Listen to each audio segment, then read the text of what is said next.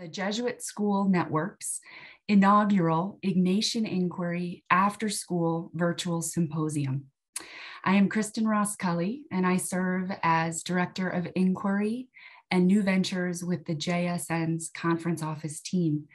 This is my 23rd year in Jesuit education, and prior to the JSN, I was principal of Loyola School in New York City, assistant principal of Regis High School, also in New York, and a teacher and counselor and department chair along the way. I have been studying and learning about and researching women in our schools for over 12 years now, and I am thrilled to moderate what I know will be an informative and an inspiring conversation on the meaningful experiences and impact of women in our schools at this particular moment in time. My career in Jesuit education has shaped who I am as a person and as a professional, and it is my great privilege to lead this symposium on the power of women in Jesuit education. Please know that this session is being recorded, and I would like to thank my colleague on the Jesuit Conference communication team, Meg Ann Leach, for her assistance today with all things Zoom. This is the first large virtual event that we are undertaking across the network, a pilot experience for us, so to speak.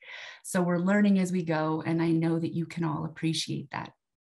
I would ask you as we begin, just to be sure that your microphones are muted for the duration of our program. We will be spotlighting the speakers as we go, and I might suggest that you use the speaker view as well on your own laptop, just to make sure that that works. As we get into the program, you can feel free to send questions and comments within the chat feature, and we'll do our best to keep track of that and hold on to them for the Q&A portion at the end. So let's begin with some context. Women serve and lead in every facet of our JSN school communities, from the first-year teacher navigating her way around her new school, to the office manager leading the main office, from the seasoned president who has led her school for many years, to the service director shepherding her students' commitments to community organizations, from the finance office to the English department, and every staff, faculty, and administrative role in between. Each position is crucial to the life and the health of the school. Historically, Jesuit schools as a whole have been predominantly male organizations, remembering that for much of their histories in many schools, Jesuit institutions were staffed mostly by Jesuit priests and brothers. The first women did not start working in many of our schools until the late 60s or early 70s.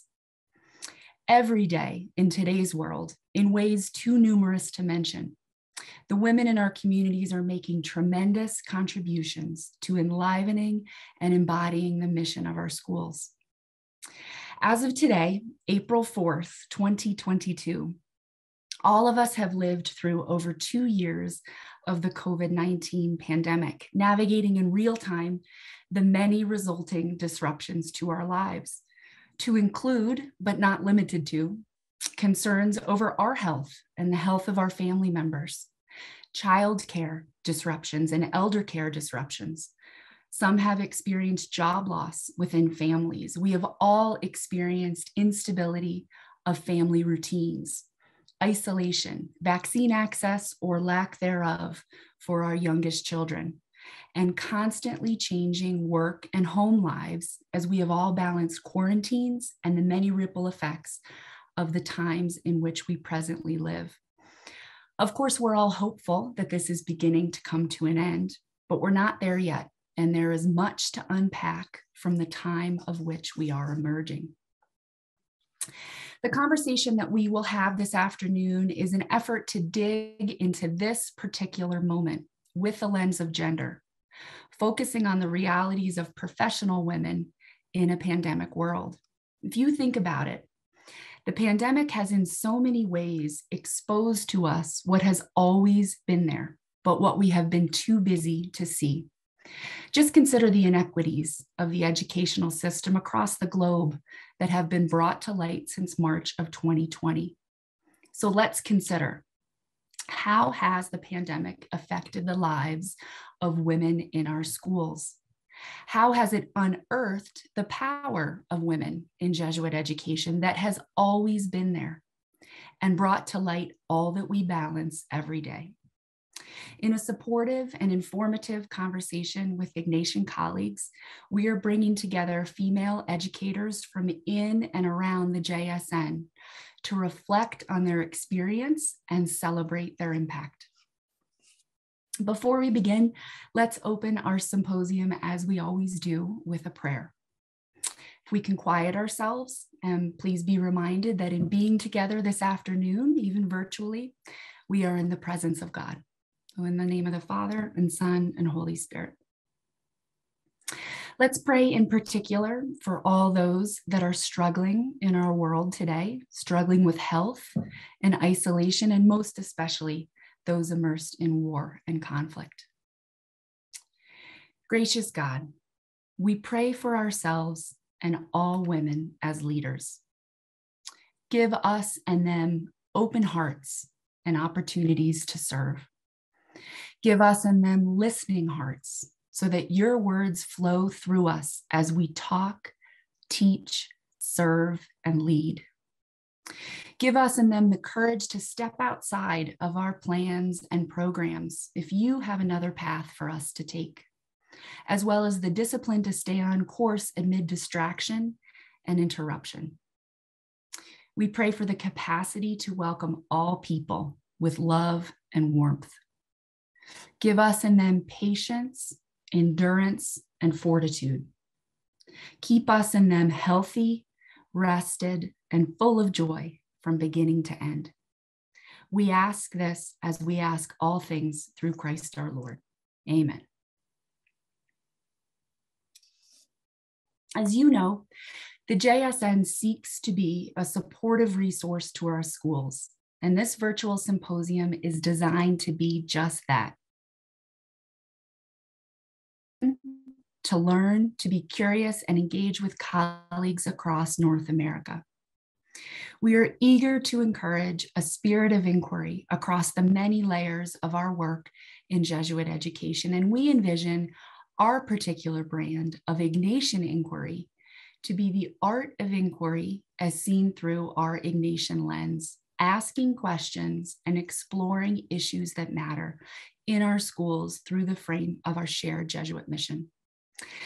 We have just over 2 hours together this afternoon, and at the conclusion, the recorded session will be shared widely via our website and our various social media platforms. If you are joining us live after school on this Monday afternoon or watching the recorded session later on your own, we thank you for taking the time to be here. Your presence and interest in this symposium is testament to the fact that we are leading here an important and timely conversation to the health of our schools and the well-being of the educators in them.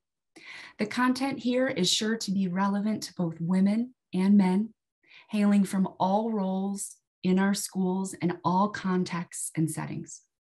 We've actually heard that there are groups of women gathered together in some schools watching the symposium together, and we really think this is awesome. So thank you all for being here. In building our panel of presenters, we imagine that the content of our time together will serve to inform, to affirm, to transform, perhaps to challenge, and also inspire each of us as we navigate the unusual times we find ourselves in.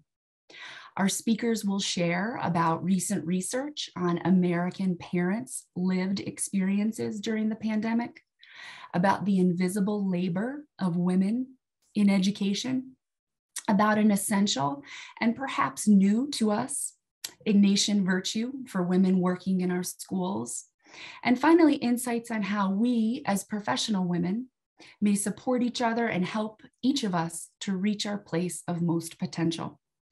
It's sure to be a packed and informative afternoon together. We aim to share experiences and learning that may serve to make you feel connected to the other women across the JSN, that may serve to make you feel as if your experience these past few years has resonated with others, that may offer language and meaning that helps to articulate our collective experience, ultimately serving to open all of our eyes to the incredible impact of women in Jesuit education every day, and most especially in these days in which we live. With this context in mind, let's get into this afternoon's program.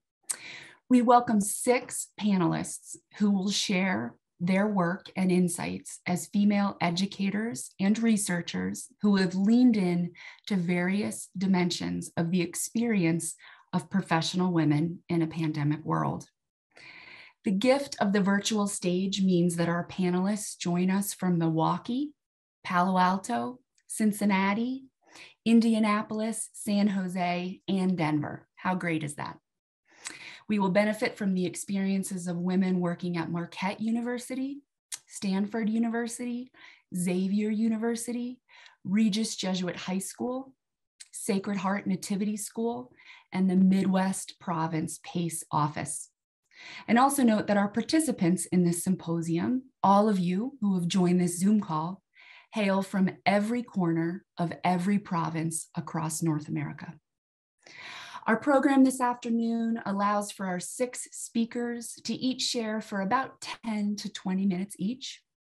And 2 of them are fellow Ignatian educators who will offer real-time reflections on the remarks of the panelists that come before them. I'll be the moderator among us and be sure to offer full introductions to each speaker as we go. We'll save room for a question and answer period. So remember, please use the chat feature as the speakers are presenting. We'll save room for that Q&A period at the conclusion of the remarks, and we will aim to end promptly as planned at 5:15 p.m. Eastern. So without further ado, I'm pleased to introduce properly our first panelist. Dr. Astrida Kogers is an associate professor of psychology, assistant chair, Department of Psychology, director of honors in the psychology program and family studies minor at Marquette University in Milwaukee, Wisconsin. She received her undergraduate degree in psychology from Stanford University and her master's and doctoral degrees from Case Western Reserve University. After a year-long predoctoral clinical internship at the Children's Hospital in Denver, she completed her postdoctoral fellowship at the University of Colorado Health Sciences Center and National Jewish Health. Dr. Kogers teaches both undergraduate and graduate courses. Her research program addresses 2 areas of interest: child and family adjustment to children's chronic illness and socio-emotional processes in children and families. Her session title this afternoon is Examining the Impact of the Pandemic on Families, a conversation on the Marquette University research study exploring American parents' lived experiences during the COVID-19 pandemic, ramifications for well-being. Dr. Kogers.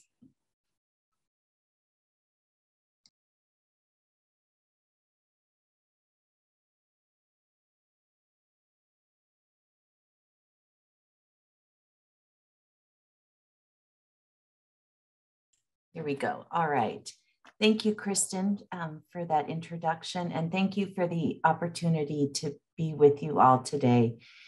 As we know, these opportunities for virtual connection are one of the advantages now that we have as we hopefully enter the end of the pandemic. So thank you for this invitation. So I'd like to begin by acknowledging the contributions. Let me just make sure.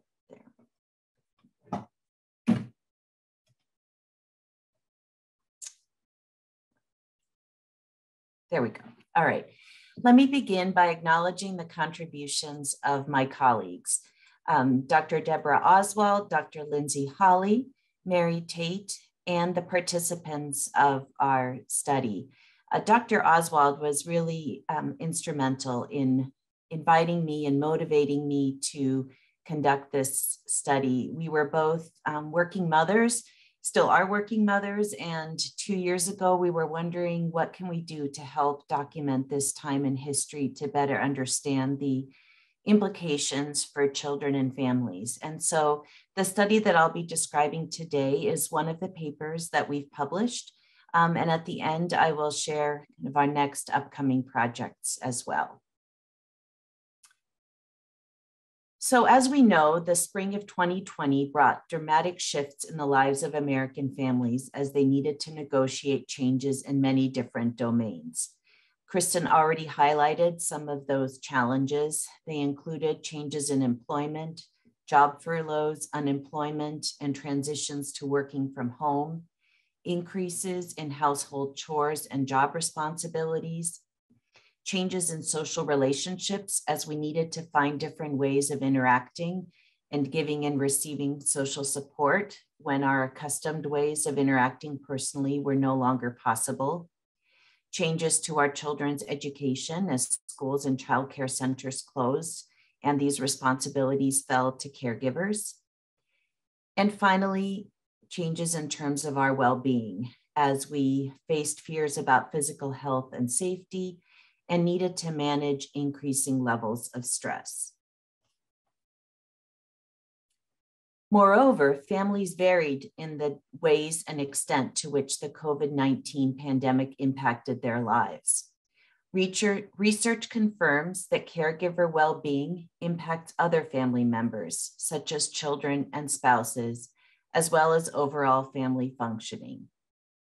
And further, it seemed that women were experiencing a disproportionate burden of stress during the pandemic due to circumstances surrounding employment and their primary responsibilities for household labor and childcare responsibilities.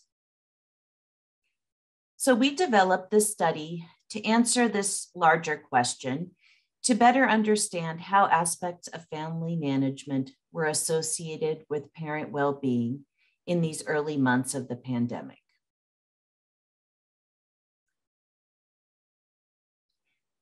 So we identified 4 different domains of family management that we were interested in examining. The first was understanding the different ways that COVID-19 was impacting families, both in the experiences that they had, as well as the impacts in their functioning. Next, we were interested in understanding how changes in household responsibility contributed to parent well-being. Further, we were curious about how work-life conflict contributed. And finally, we wanted to better understand how this unique responsibility of parent-assisted learning was affecting parents. So we were curious about how these different aspects of family management impacted parent well-being. So specifically, parents' sense of feeling overloaded in their parenting responsibilities, symptoms of anxiety, and symptoms of depression. The data was collected online during May and June of 2020. The participants, we invited participants that were 18 years of age or older. They needed to reside in a US state or US territory. They needed to be fluent in English, as all of the survey measures were in English.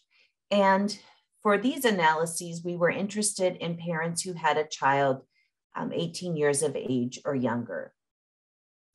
So out of the 942 participants that completed the survey, a little more than half had a child, at least one child living with them that was 18 years of age or older. And so these were the parents that were included in the analyses that I'll be describing today. Here you can see the racial ethnic composition of the parents, predominantly white, but also representing Black, Asian American, Latinx, Native American, and self-described other races and ethnicities. We had slightly more mothers than fathers participating in this study. And we were really happy to have this almost equal representation of mothers and fathers responding. The average age of participating parents was 37 years, and the majority of families had 2 children. Most of the participants had a bachelor's or advanced degree, and they resided in all of the United States and the territories. Next, I'll describe the various measures that we'll be using. But actually, let me go back a second. We solicited participants from a variety of different recruitment sources. So we had some participants who completed the survey via US Mechanical Turk, which is an opportunity for individuals to complete surveys for payment. And we also advertised the survey through a variety of different sources. So we had university announcements, social media advertisements. We posted the study on a website that was soliciting participants for research studies from around the world. And we used word of mouth to share the invitation to participate in the survey. And thanks to kind of all of these methods, we were able to recruit participants that kind of had these demographic characteristics that you see listed here. So now I'll describe some of the measures that we included. So the first measure just asked families to describe whether or not they had experienced 25 different COVID-19 related events. And then we had 9 questions asking parents to rate how much the pandemic affected different aspects of their lives. So for example, how family members got along and how the pandemic was affecting physical and emotional well-being. We had 1 question that asked participants to consider, compared to their experiences before the COVID-19 pandemic, were they doing more or less work around the home than before? We had 10 questions that asked parents about work-life conflict.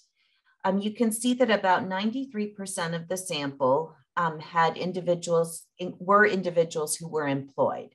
And so we asked the work-life conflict of the participants who were employed. And these were 10 items that asked whether and how different demands of work and family created strain or conflict. Among the parents, 77% had children whose schools had closed and learning had transitioned online. And so these parents answered questions about their experiences of supporting children's learning, how competent they felt in supporting their learning, whether they felt like they had enough resources to support their children's learning, and the stress they may have been experiencing due to needing to support their children's learning. This was an interesting construct to assess because we really hadn't experienced this large-scale phenomena where parents were responsible for their children's learning at home. And the circumstances of homeschooling were certainly very different than circumstances that we all encountered during virtual school. We had 7 items that asked about the degree to which parents felt overloaded by their caregiving role. Then we had 7 items from a widely used questionnaire that asked about symptoms of anxiety. And almost half of the participants reported experiencing clinically significant symptoms of anxiety. Finally, we had 9 items that assessed symptoms of depression, and slightly more than half of the participants reported clinically significant symptoms of depression. Both of these percentages are higher than the levels that were reported prior to the pandemic. So now I'd like to share some different results from what we learned about the families' experiences of COVID-19 related events, and then some answers to some of our different questions about those relationships that we were exploring. So almost all of the parents reported experiencing at least 2 types of COVID-19 related events. And so this was from that checklist where they had to indicate whether or not they had experienced that event. And half of the sample had experienced at least 10 different types of COVID-19 related events. The most frequently endorsed events were having a stay-at-home order, having their child's school or childcare center close, and being unable to visit or care for a family member.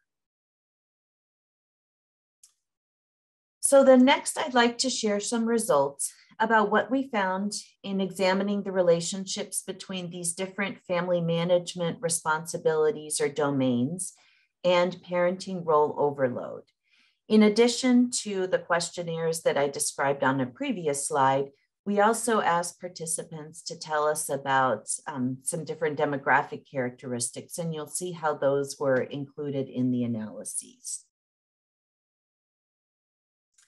So first, we were interested in what predicted greater parenting role overload. We found that families with less income and younger parent age reported greater parenting role overload.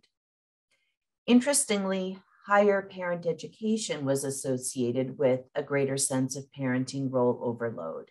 And perhaps this may have been related to the types of jobs that were related to a higher parent education and the associated stress of managing work and family responsibilities. Parents who perceived greater increases in managing household labor reported greater strain in their parenting role. And those parents who reported more COVID exposures and more COVID impacts reported greater parenting role overload strain.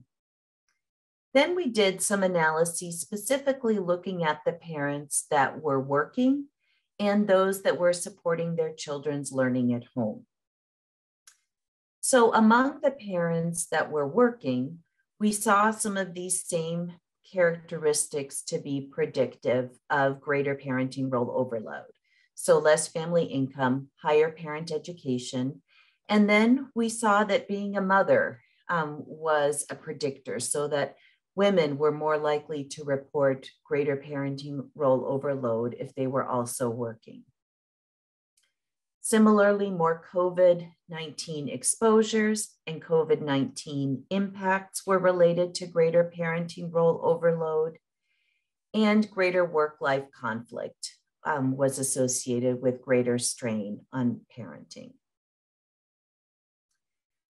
Among the parents that supported their children's learning at home, we saw these same 3 demographic characteristics as predictors.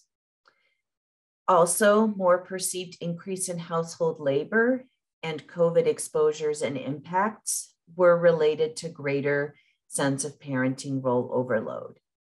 And then 2 of our dimensions of supporting children's learning was associated with greater parenting role overload. The first was that parents who had a greater sense of self-efficacy or more self-confidence in supporting their children's learning experience greater parenting role overload. Perhaps these were parents that were feeling a greater sense of responsibility for supporting their children in their learning.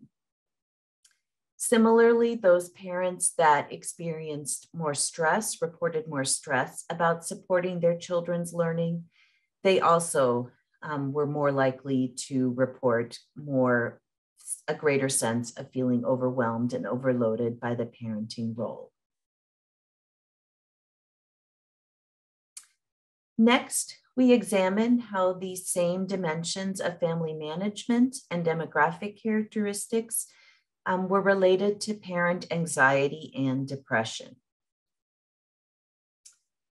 So specifically related to anxiety, we saw that lower family income and younger parent age were associated with greater anxiety among parents and more COVID exposures and impacts.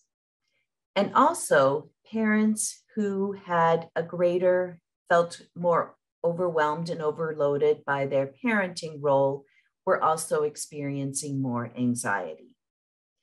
Very similar results for depression among parents, with the addition of mothers being at increased risk for experiencing clinically significant symptoms of depression.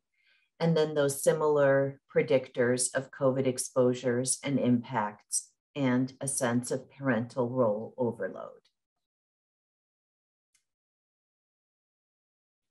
So as we think about these results almost 2 years later, I think it's important to reflect on how these results can inform our understanding of what has happened in the last 2 years. For those of you familiar with work in academia, it takes a long time to get research conducted and published. And so that's why we're still now seeing results that are emerging to help us understand these early months of the pandemic. But we had strong evidence that there was a significant and a negative impact of the COVID-19 pandemic on parents. And we can expect that that impacted their family functioning and their children, although we didn't specifically assess that in this study. We have evidence that parents felt overloaded with their responsibilities, anxious, and depressed. So for some families, these difficulties that they experienced early in the pandemic, those may have resolved. For other families, those difficulties may have intensified. And that's where we're going to look to even more research to come to help us better understand these different trajectories that caregivers and families have experienced the last 2 years. But we do know that there is a youth mental health crisis, as was highlighted by the US Surgeon General in late 2021. And as I know that schools are experiencing, especially this year, as students have returned to in-person learning. So we know that this will require continued support for parents and children to help them address the stress or the trauma that they may have experienced throughout the pandemic, and helping them develop those coping resources that can continue to support them in this time of transition. We also need policies and programs to assist and support parents, from the individual level of schools and communities to larger state and federal supports, as well as supports in different types of organizations. And as we think about our school communities, I think it's essential that we think about how to continue to support staff and how to continue to support parents of students who are like the parents that participated in the present study. So thank you, and I look forward to your questions towards the end of the session. Thank you, Astrida.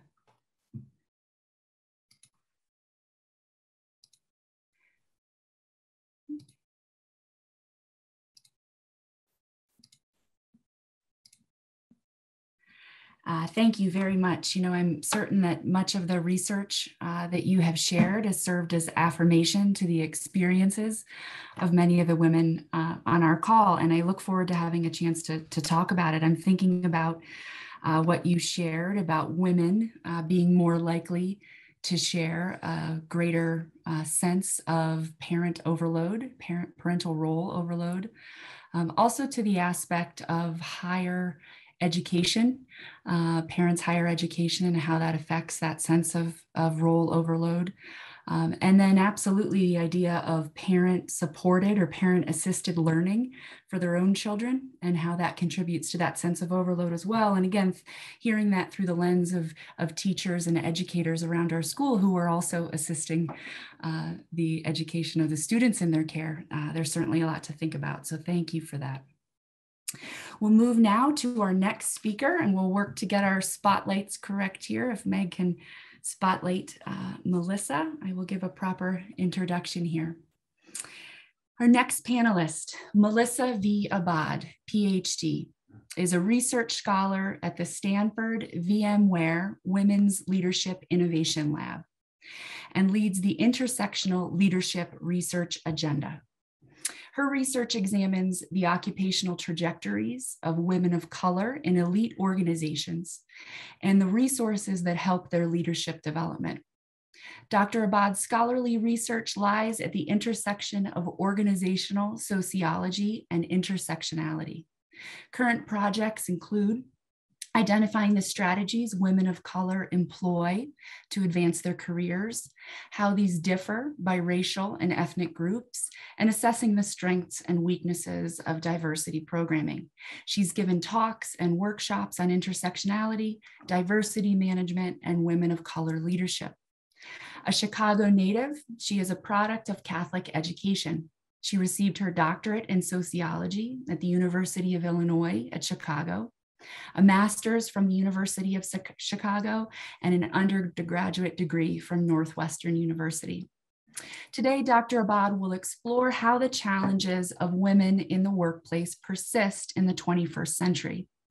The pandemic has not only exposed how some of these challenges persist, but has in some cases made them worse as women employees manage family responsibilities, navigate Zoom fatigue, as their workplaces deal with cycles of shutdown and partial reopening. Teachers have faced a complex burden as they navigate school responses, their students' needs, and their own. Her presentation entitled "Making Visible the Invisible Labor of Women in Education" will provide language to describe some of these challenges, to help lay women teachers make sense of their journey and empower them as they navigate Jesuit schools. So Dr. Abad. Thank you for the warm introduction, and it's really a pleasure to be here with this network, in large part because I feel like lay women was such a huge part of my Catholic grade school education. So I see this as closing the loop in many ways. So I'm sharing my screen. Does everyone see the screen? Okay, great. So as Kristen said, I'm just gonna launch right in. I see my presentation today complementing Astrida's in many ways. And what I hope to do today is by introducing some concepts and some of the challenges that women face in the workplace to scope out of focus on family and really just center women themselves. When I think about teachers and the work that we do, especially Catholic school teachers, because I will always have a soft spot for Catholic school teachers, the commitment to service inhibits women from centering themselves and taking care of themselves. And so providing the language and the vocabulary today is really a chance to give all of us a minute to think about how we take up space and what our personal needs are as we navigate the pandemic and our daily lives. So, it's always tricky. Okay, great. So I thought I'd set the stage with this cartoon. And here I show, right, a group of men at a table with one woman where she tries to share an idea. And, you know, the company leader says, well, that's an excellent selection, Ms. Triggs. Perhaps one of the men here would like to make it, right? And here I want to point out a few things, especially when I think about the structure of Jesuit schools. First, right, there's a lot of men are in leadership, and lay women have challenges, one, because they may not be religious or they may not be in order. And so there's all these sets of rules that they have to navigate. And two, especially thinking about my own education, women teachers are a huge part of the Catholic school education experience. And so as they're managing the structure of these, as you all are managing the structure of Catholic schools or your Jesuit schools, with these complicated power dynamics, sometimes it may seem that your ideas aren't given credit because there's such a complex power structure that you have to navigate. Okay, so an overview of today's presentation. First, I will discuss, my mouse is not working, the state of affairs. What does the workplace look like for teachers after 2 years of COVID? Then I'll define unconscious bias, which operates in the workplace and how this affects women's workplace experiences. From there, I'll introduce a few concepts on some of the workplace challenges you may be facing, and then close with strategies. For me, one of the key parts of and benefits of working at this research lab is the fact that I get to translate research into practice. So it's really my pleasure to be here and not just introduce concepts, but really begin the conversation about how we can respond to the challenges that we face in the workplace. So first, let's talk about the state of affairs. Right, and Estrida talked a lot about this, and I just want to expand on what she says and complement. So first is transitioning between remote and hybrid teaching and learning, right? What does it mean? What technology resources do you have at home? What training did you have support in making the transition? How did you balance this, this sort of whiplash of like going back into the office or going into the classroom and then coming back out? Second, the overlapping shifts. We heard a lot about parenting in the first presentation, right? But it's not just parenting. When I think about educated women, we must note that many of us, the more degrees we get, the less likely we are to have children, or we delay them later. So not only are we parents, but we also have to think about our own parents and how we're doing that.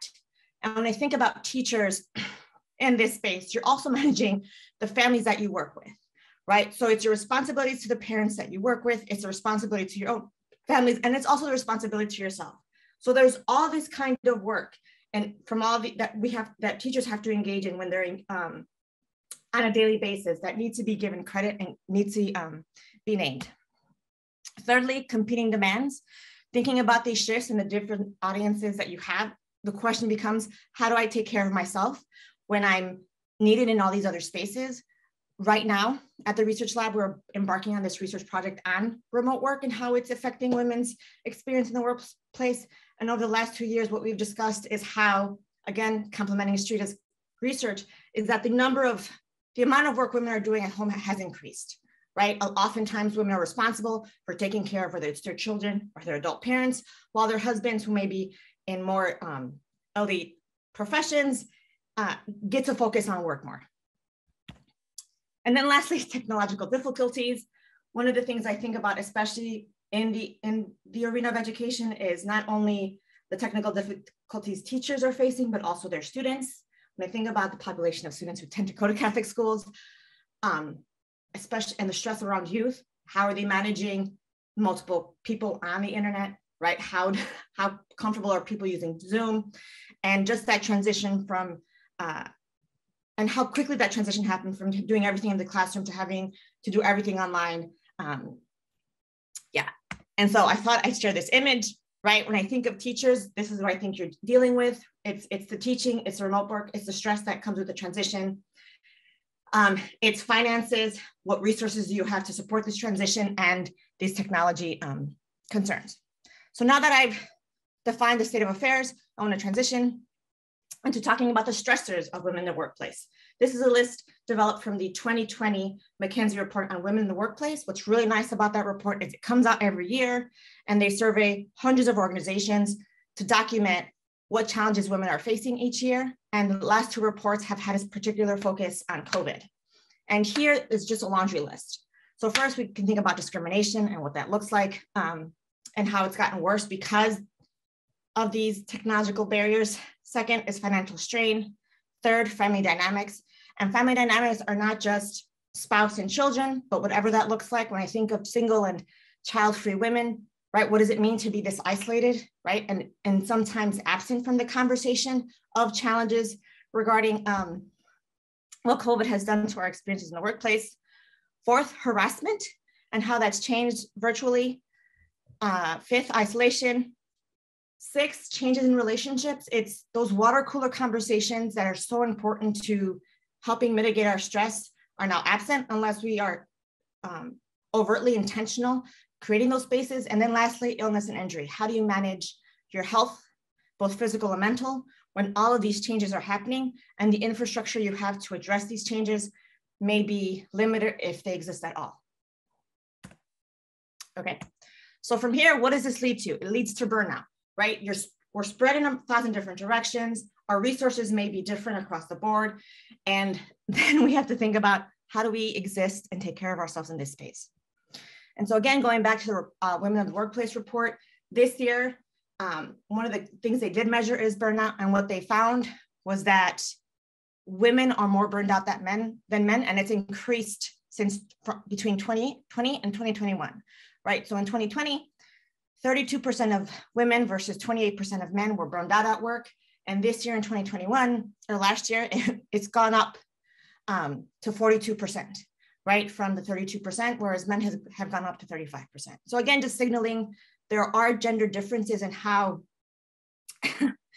in this burnout outcome, right? And again, thinking about teachers in this conversation of hybrid work and all the reading I'm doing, they're almost missing from the conversation.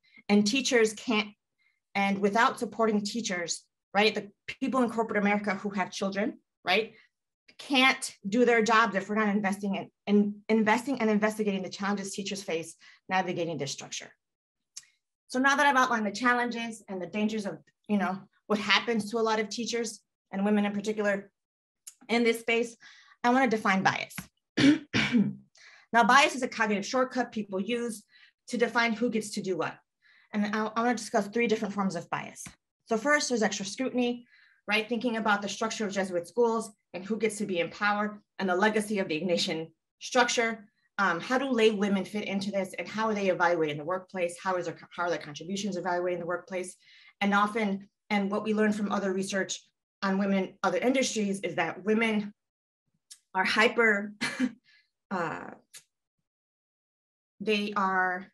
forgetting the word right now.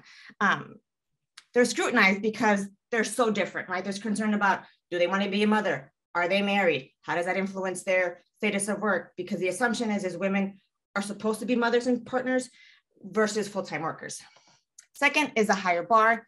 Again, when it comes to the idea of this ideal worker, and because most workplaces are designed for heterosexual men without children, because of these assumptions around motherhood and home care work, right? Women are held to a higher bar because there's this fear they're going to leave the workplace. And lastly, additional criteria. While they may meet the technical credentials, women sometimes, when they're being evaluated at the workplace, different rules or different criteria are added to evaluate their performance, often slowing down their advancement in the workplace and making it harder to do their jobs. Now, why is this important? When I think about the structural challenges of COVID and then the different forms of bias women have to navigate, it then exacerbates the stressors that women are facing in the workplace. And now I'm going to shift to define some of these concepts to help us understand what the right words to describe what we're experiencing. And the 3 concepts are: first, invisible labor; 2, the inclusion labor clause; and 3, the inclusion tax. And right now, what I'm going to do is define each concept. So first, invisible labor, right? When I think about, right, women as the assumed managers of the household, there's a heavy mental load. And the picture on the right, it's like, remember that you have to add cotton buds to the shopping list. Remember that you should have paid the caretaker. Remember that today's deadline to order your vegetable delivery for the week. So you're managing the house, but you're also managing your workplace. And the definition of invisible labor, which is from a 1987 study, is the unpaid work that goes unnoticed, unacknowledged, and thus unregulated. Examples include: 1, household labor. We've heard a lot about that today. Second, childcare and or elder care responsibilities. Childcare, or the second shift, has been studied extensively in the social sciences. Elder care is a relatively new phenomenon, probably in the last 20 years. Third, code switching. When you think of lay teachers and the complexity of the Catholic structure, it's like, how do you translate Catholic norms to non-Catholic families? And how do you navigate the formal and informal rules of what Catholic education is to families who have different experiences with the Catholic structure? Fourth, emotion work. This idea of regulating emotions during informal interactions. When women and underrepresented groups encounter uncomfortable situations, they have to regulate how they're going to respond to these situations, right? So assumptions about parenthood, assumptions about your responsibilities in your household, assumptions about how you're taking care of the extended family, right? And how that's interpreted not only at work, but in other social interactions. And so all this invisible labor is really a huge part of the stress women are experiencing in the workplace. Second is the inclusion labor clause. And what does it mean? It's the requirement to perform unacknowledged and uncompensated labor and to pay additional taxes to be included in social and professional environments. I remember growing up, the way priests interacted with students and the way the lay teachers interacted with students was very different, and they had to manage these power dynamics, right? So when I think about the inclusion labor clause in the Jesuit educational context, it's the different kinds of work lay teachers have to engage in to learn the Jesuit structure, right? Now, I'm going to guess not all Jesuit educators are product of Jesuit schools. And even if they are, like, it's one thing to be a product of a school. It's another thing to spend your entire life, right? As most priests and brothers do in this space, right? And so there's extra labor lay women have to engage in to quote unquote catch up to these spaces. And then lastly, is this idea of an inclusion tax. And it's levied in the form of time, money, and mental and emotional energy required to gain entry and acceptance from institutional spaces designed for one particular group. So it's really acknowledging that not to be embedded in this structure and to come in as a foreigner or as different really just adds extra stress to people who are quote unquote different. And while the last two concepts were coined in studies of Black women lawyers, as I was thinking about this presentation, I kept thinking about the divide between lay teachers, priests, and brothers. And I thought these concepts were really a useful way to frame what may be tensions in the workplace. So lastly, I want to talk about strategies. First, build networks with other teachers, right? Do not suffer in silence. When Kristen first came to me and told me she was doing this, and this was the first time, I thought this was great. And we were talking before this presentation about how excited some of you were that this space exists. When I think about the challenges women face in the workplace, we often don't talk to each other about what they are, right? And when we create spaces to have those conversations, things become better, because sometimes it's just knowing that you're not the only one helps mitigate the stress. Right? And in these networks, we can share challenges and brainstorm strategies, right? Once we get comfortable being vulnerable to share our challenges, it then becomes, okay, now that we're all struggling through this, what can we do to change the situation? Second, raise awareness. Part of that can be done with events like this and conversations like this. Part of it can also be done in building networks with other women. And then the question becomes, how do you raise awareness in your schools and in your structures, and have these and to continue to build on the energy, right? And by raising awareness, engage curious people who are in positions of privilege. And what I mean by this is whether it's important to think about who's curious about this question of what lay teachers are going through, right? If there's a priest or if there's a brother who wants to learn more, he may be in a position of privilege to create change. So have conversations with them versus the people who decide to remain ignorant to the challenges or are not curious, because it protects your energy. Second, hold informal and formal events. Formalizing, no matter how structured as today is, or just like having a coffee or happy hour. These events allows foster spaces not only to build relationships, but to really educate others about what's going on. Third, anticipate backlash. These are difficult conversations to have. Making visible the invisible labor that teachers are engaging in is really hard, because it's such a mission-driven profession that sometimes the assumption is that should be enough, and it just goes with the job. However, to really do your jobs well, it's a matter of having these conversations to then create better workplaces so you can do them better.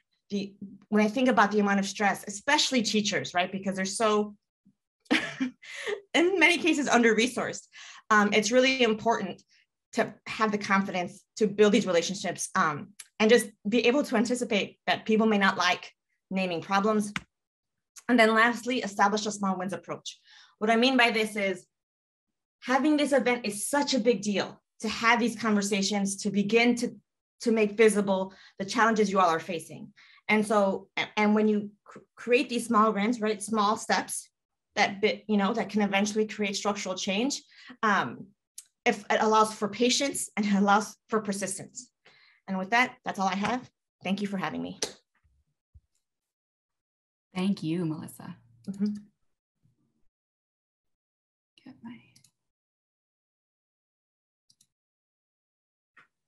All right. Thank you, Melissa. You know, it strikes me that one of the key goals of this symposium is creating space to learn together.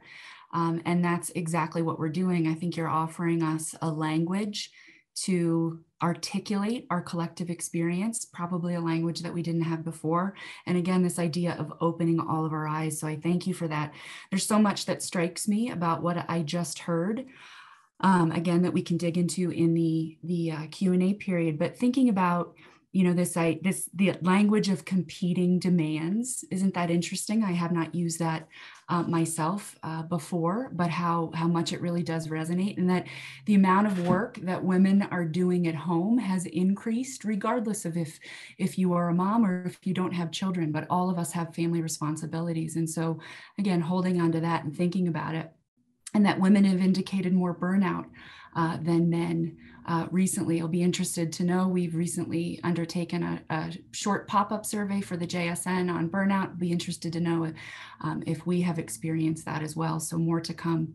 And then the idea of emotional work and how regulating emotions during informal interactions is really kind of seen as extra labor. So again, thank you for giving us so much to think about, and especially for giving us a language here for what we're trying to celebrate and to experience here. We'll now turn to our first Ignatian educator reflection. Miss Cristina Vela is Director of Equity and Inclusion and a Spanish teacher at Regis Jesuit High School, where she has worked since 2001. As the Director of Equity and Inclusion since 2005, she has coordinated DEI programs with students and faculty, staff, parents, and community partners.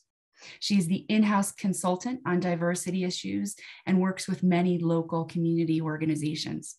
She plans Regis Jesuit's annual diversity conference, has organized 3 National Jesuit Student Diversity Conferences, as well as Regis Jesuit's annual immersion to the UN's Commission on the Status of Women. And she has served on the committee to plan the inaugural Jesuit Schools Global Leadership Summit. Over the last 5 years, Chris has worked to update hiring practices to attract more diverse faculty, helped academic departments better integrate culturally responsive pedagogy and global mindedness into their curriculum, and offered students a space for challenging conversations around equity and inclusion on a local and a global level. Cristina has served on several committees within the Jesuit network, including a province slaveholding curriculum design committee, a race audit, racial examine committee, and the JSN Global Mindedness Group. She holds a BA in English with minors in Spanish and business from John Carroll University. She has lived in Argentina, Spain, Costa Rica, Peru, and Mexico, and earned her master's in Spanish from California State University at Sacramento. In her free time, Chris enjoys teaching her 3-year-old daughter how to ski, cleaning marker off her 1-year-old son's face, being forced to listen to Frozen 1 and Frozen 2, which I can feel your pain, on repeat during every car ride, hiking, camping, and enjoying all things outdoors. So I'll turn it over to Cristina. I have so many thoughts swirling in my head after listening to both of our first 2 speakers, but I think I want to start with a story. 2 Fridays ago, I walked into the house after work, and my husband had been at home all day long with the kids because our babysitter wasn't able to be there that day, and he's on the couch, and he's just like on the couch, just exhausted. Toys are everywhere. Like, I cannot step any place on the ground as I, like, from the door all the way to the couch. Like, there's not a spare space for me to put a foot, let alone put anything down. And he's just groaning. He's like, I'm exhausted. I got nothing done today. I'm like, well, of course you didn't. You have a 3-year-old and a 1-year-old that you're babysitting, that you're taking care of today. Of course you didn't get anything done. Like, they are taking all of your time. He's like, I'm going to get no sympathy from you, am I? No, you just got home from a 14-day work trip where you weren't here at all. So no, you're going to get no sympathy from me. But I think of this story when Melissa was talking about some of those things that really draw us away and are the invisible work, right? And I know that all women in Jesuit education aren't mothers, and many unmarried women also kind of feel that there are certain expectations for them to be at school all the time, that they attend everything, that they participate in every retreat and every immersion, and that they put in all of this extra time because they're a representative, and it's important for them to be there, and they don't have a family at home.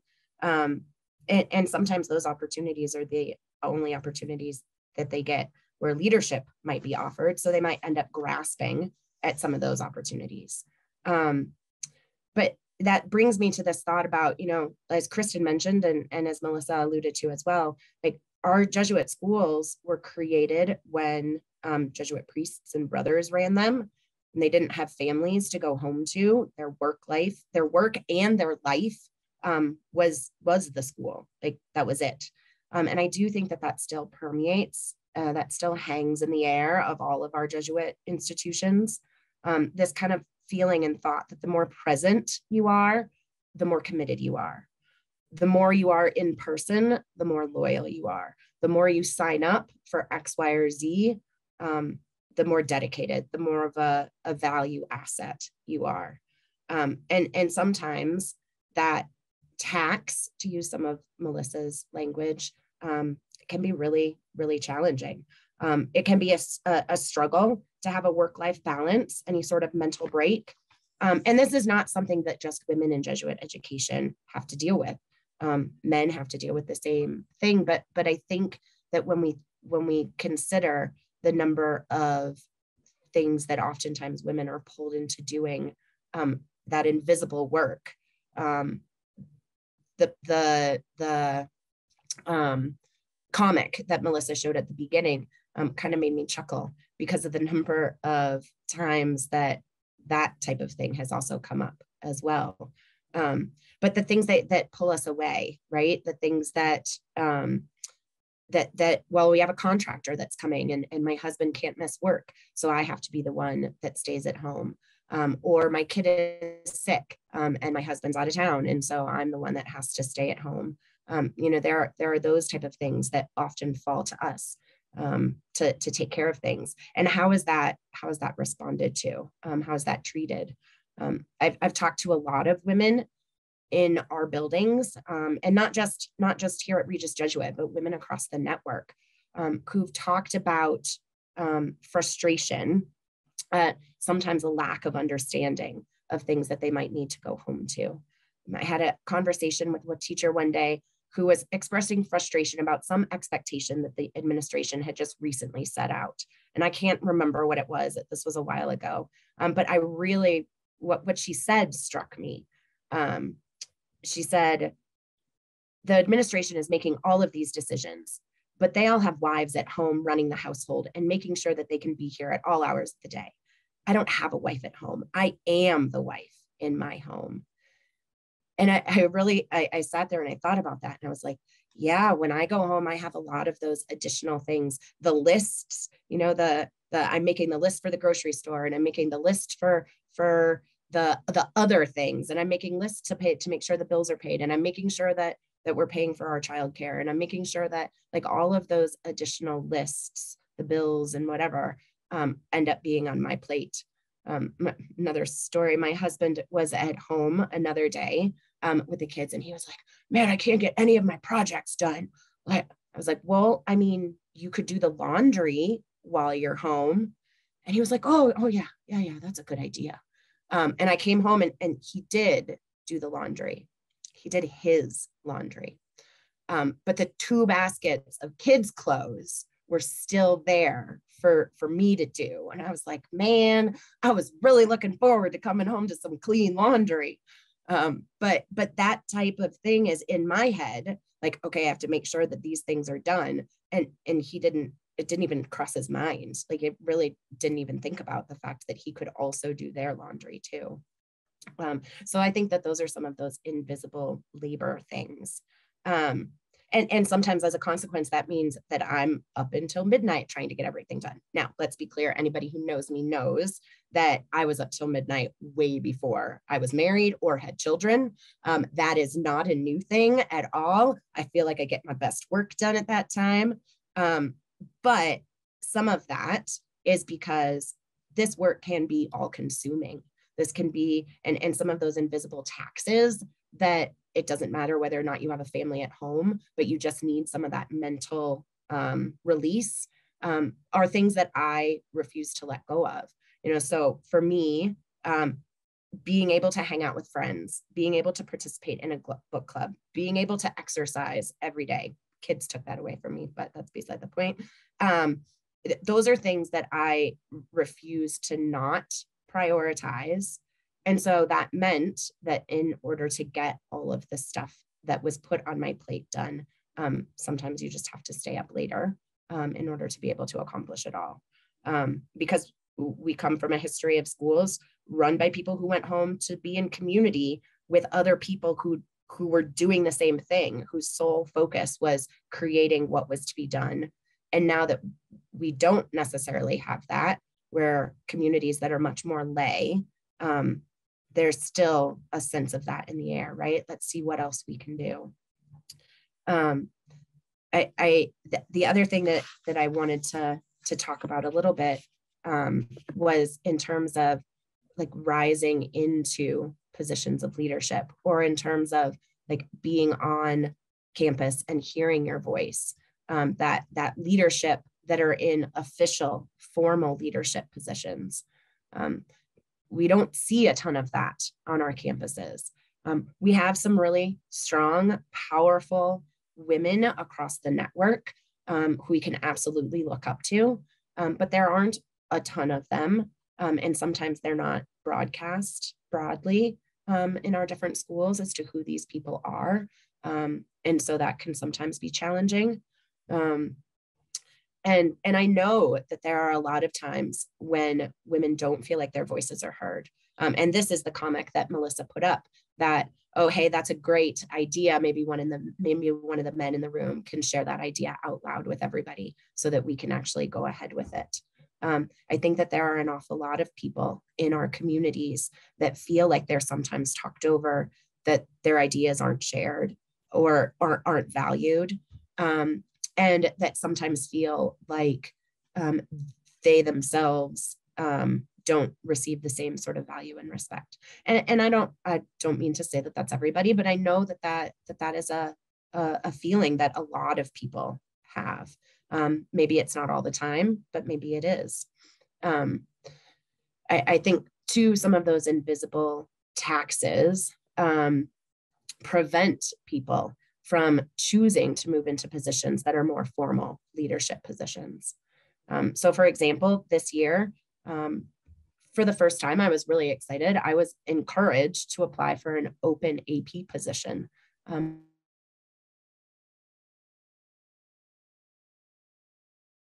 one hand, I was super excited and enthused by the prospect of a leadership role that I could easily see myself in, that I truly believe that I'm qualified for and that I could do an amazing job at. But the demands of time that would pull me away from my family, from my small children, are greater than the ones that I have with my current role, because it would be new, and therefore I would need to put more effort into learning something new. And honestly, for me, that was really daunting, that extra time, that in conjunction with hearing about the experiences of women in different leadership roles who didn't feel heard and often feel devalued or dismissed. I wasn't ready for the emotional energy that I would bring home every day with that type of frustration, which would pull me away from my family even when I'm with them because of that frustration. So I chose to not apply, to stay in a space that I feel respected and valued for what I bring. But that's also something that goes into some of those reasons that we don't see women at top leadership positions. work-life conflict, the inclusion tax, all kinds of different things. There are two things that also, in reflecting on this, that I really do want to mention that have really been sustaining for me. And the first is, Kristen called this the power of women in leadership. The informal power of women in leadership is something that I really think is really important on our campuses. And I think it's obvious and evident. Students who really feel drawn to their female teachers, students who really feel drawn to their female counselors or to staff members, the way that that women are able to lead retreats and immersion programs and have a true impact. If what we're doing is to create, if our business is forming students, then just us being here on campus and participating in the daily life of the school is absolutely a level of leadership. And I think that that's really important. And even if we're not in formal leadership positions, that informal power is also very real, and I think really evident throughout our schools.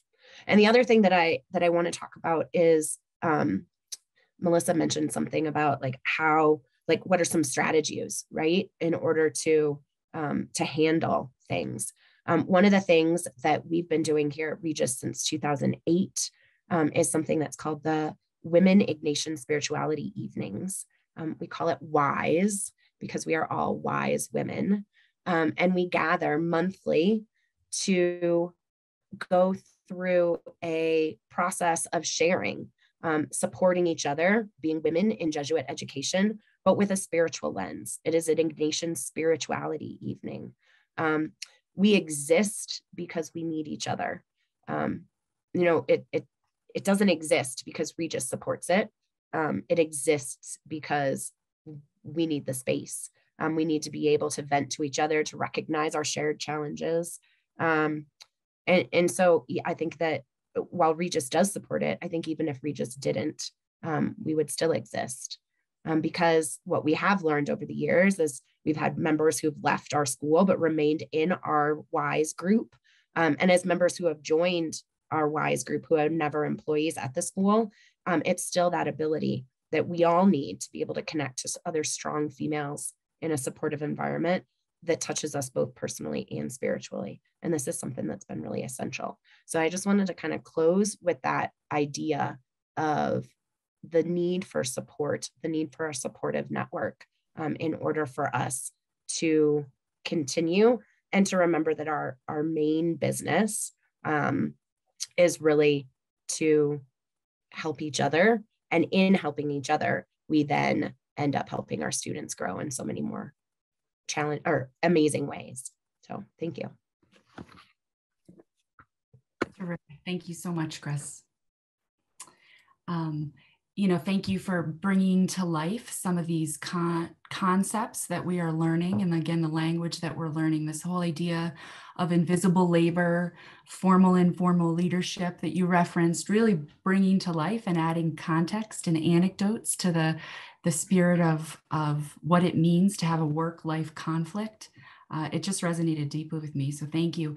Especially resonated with me when you said that professional women who have great ownership and love their careers, as so many of us do, really do feel expectations. And so that idea of the more present you are, the more loyal you are perceived, the more that you sign up, whatever that might be, the more engaged you are. So I think that leaves us with a lot to think about. Also, the way that you said rising into positions of formal leadership, it was just very powerful. So thank you for that. Thank you for your willingness to share your own personal stories to further these conversations that we're having. I'll transition now to our next session. We'll be led by Dr. Deborah Mooney, Vice President for Mission and Identity at Xavier University, who is responsible for promoting the active engagement of the campus community in carrying out the Jesuit Catholic mission of the university. As a licensed psychologist and with a career focused on developing mission-conscious leaders, She has authored papers in academic journals, for example, the International Journal of Educational Management and the Journal of Leadership Studies, as well as 2 books, Leading with Moxie and Leadership Mastery in Moxie, a guide and journal for career women.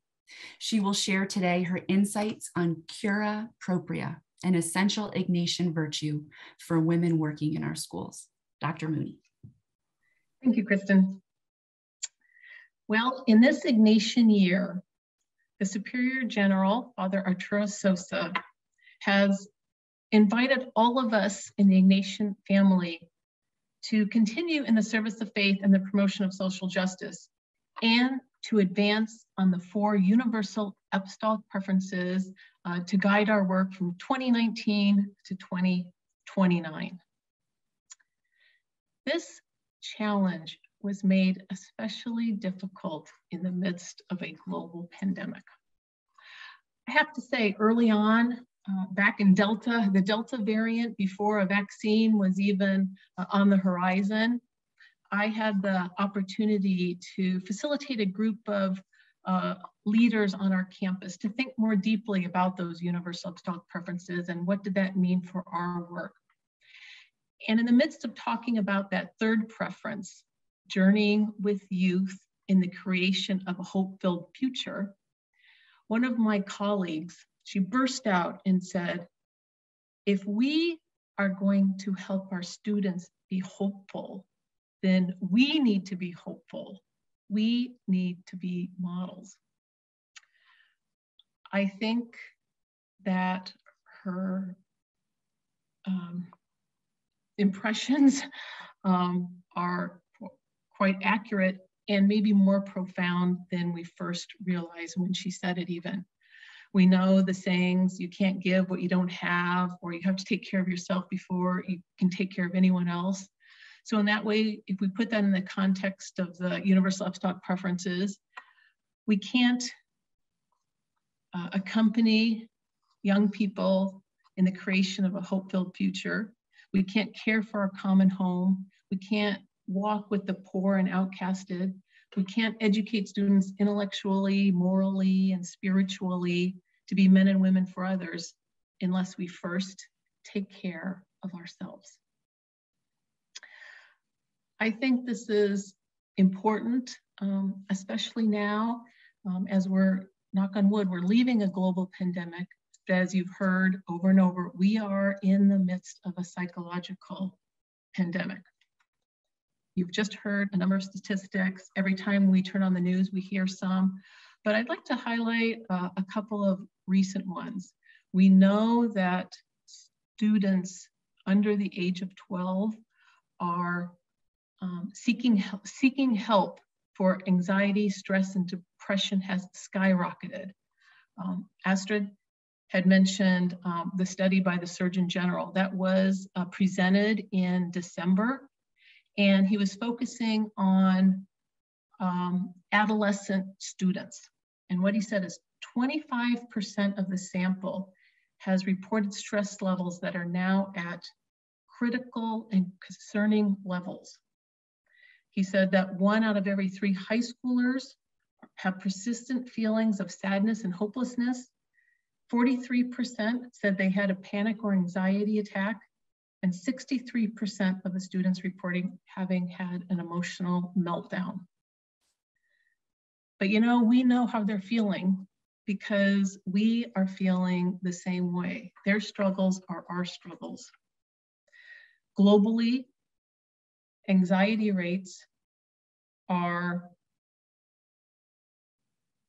anxiety and depression are up 25%, and that percentage is higher for women, which is interesting in that Surgeon General study, the 25% was also higher for female students. Nationally, according to the US Census Bureau, before the pandemic, 6% of people said that they had feelings of anxiety. In the midst of the pandemic, it was up to 36%. Kristen just mentioned a study that's going to be done by the JSN. Well, the National Education Association has just finished a study that was presented last month. I hope the numbers aren't similar because they're pretty astonishing. the respondents of the National Education Survey, 90% of the teachers said they had feelings of burnout. 67% were at serious levels. Interestingly, 55% of the sample said that they were thinking of leaving the profession earlier than that they had thought of. And that number is up from the beginning of the year. We haven't even finished an academic year. At the beginning of the year, it was 37%. 37% to 55%, and the numbers are higher for African-American and Latina teachers. The buildup is compounded by racial tension, political discord, and global warfare. And we know that all the isms, poverty, and environmental degradation impacts women even more so. The American Psychological Association, last one, the American Psychological Association annually, since 2007, presents a study called Stress in America. And it too was just presented last month. What they said is researchers were shocked. I thought that's an interesting word. Researchers were shocked to find so many Americans stressed over the same things. We don't usually see 80% of people telling us that a particular stressor was stressful for that many individuals. The two stressors that hit 80% or higher, 80% was the Russian invasion of Ukraine. 87% of us said inflation and rising costs of food and gas are impacting us. Again, this is the highest proportion of adults seen across all stressors asked in the history of the Stress America survey. And they really believe it's because of the constant stream of crises without a break over the past 2 years. So we're on the verge of a professional crisis as we struggle to maintain our well-being amongst greater expectations and workload demands, coupled with the uncertainty and experiences over the past years that have taken our toll. We need strategies and techniques to combat this wave. And those of us in the Ignatian family have that. I'm going to present 7 Ignatian tools that I think are helpful. I don't think any one of them are going to be unique or something that you haven't heard, but I'm hopeful that hearing them today as a package, you'll find a bit of peacefulness as I review them. I'd like to first talk a bit about the philosophy, however. Those of us in the Ignatian family were familiar with cura personalis and cura apostolica. Cura personalis is care for the whole person, care for the whole student, mind, body, spirit, intellectually, morally, and spiritually. Cura apostolica is care for the organization or institution or the school. I think that in the midst of this global pandemic, we need a new Ignatian virtue to help us be effective educators and to support our students in developing a hope-filled future. I propose that we have what we call cura propria, or care for oneself. As I was kind of figuring out what noun, adjective, Greek pairing there would be, I consulted my colleague and friend, a classicist. And when I was explaining this idea, she said, if ever there was a time we needed cura propria, it's now. And when I say time, back in Ignatius's time and Xavier's time, this wasn't thought about. And in fact, it was almost the opposite. Ignatius was known to very intentionally, almost self-harm. He restricted himself with adequate food, shelter, and clothing. And he thought that that would make him a better person up until towards the end. And in fact, Francis Xavier was known on his deathbed to be, quotes, lying, exhausted and spent from compulsively working and excessive fasting. But you know, I'm not sure things have changed a whole lot today. Sometimes when we think about self-care or well-being, and especially for women, we tend to think of it as self-focused, selfish, self-absorption, maybe even narcissistic. And it's for this reason, this kind of socio-cultural pressure or stronghold, that I think we need to consider cura propria as a moral good and a contemporary virtue in this post-pandemic world for our well-being and the ability to serve others. Sarah Gottfried is known to say, and this is well before the pandemic, but I love this quote. She says, "We need to replace our vicious stress cycle with a vicious cycle of self-care." So if we use those Ignatian terms of reading the signs of the times, we need a new way of proceeding. So I offer these 7 tools for cura propria. The first is to identify daily gratitudes. Now this goes back to even Ignatius's time, but what's really exciting to me is research more recently is finding some really wonderful, maybe even miraculous things about people that have, quotes, an attitude of gratitude. So internally, intrapersonally, we're more likely to be optimistic and happy. Interpersonally, we're more likely to be empathic, helpful, compassionate, and forgiving. Physically, we're more likely to pick healthy foods, stick to an exercise plan, get good sleep, and even have lower blood pressure. Spiritually, if we attribute those daily gratitudes or those blessings to the divine, we're seeking to find God in all things. Daily uplifts over time have a great impact in mitigating daily hassles. The second tool is to find inspiration. Inspiration literally means divine influenced and breathing, or God breathed. So when we are inspired, we're more likely, we're encountering God, and when we're inspired, we're more likely to be inspiring. Third is self-awareness. We've all been changed through the pandemic. And some things we've done, we want to keep, and some things we've done, we don't want to keep. They've helped us get through the pandemic, and that's fine, but it's a real important time right now to take some time for self-awareness, to see how we adapted through the pandemic, and to make those conscious decisions.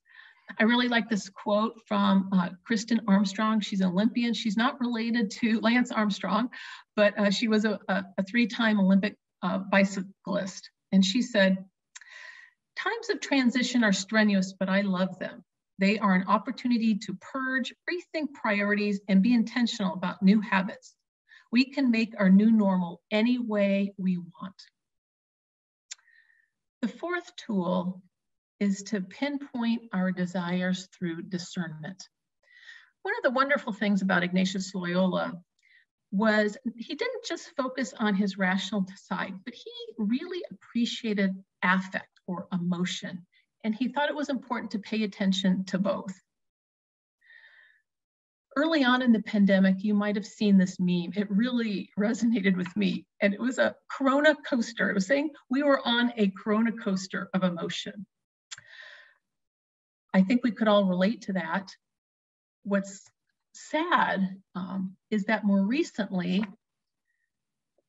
psychiatrist Dr. Steven Seagal, in speaking with parents, teachers, and students, said that we are all running out of what he called emotional elasticity.